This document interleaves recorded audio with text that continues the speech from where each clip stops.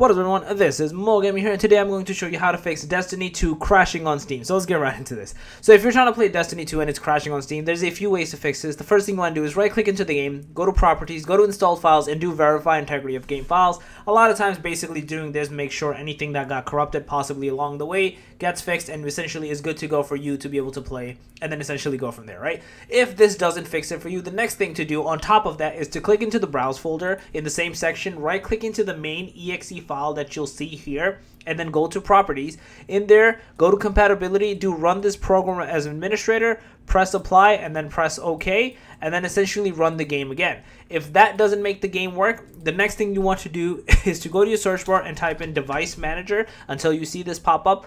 Open up display adapter, right click into the graphic card you'll see there, do update driver, and do search automatically for drivers. This should update the graphic card, but if it doesn't, copy paste this into Google and write driver update to get the driver update directly from like basically the manufacturer's website, whatever, NVIDIA or AMD, whoever it is, right? And install it from there, and you should be good to go and not have this error persist any longer. So yeah, that's basically it. If you guys are a video, please thumbs up, go on the channel, make sure to subscribe, click that notification button on that. Out. Peace.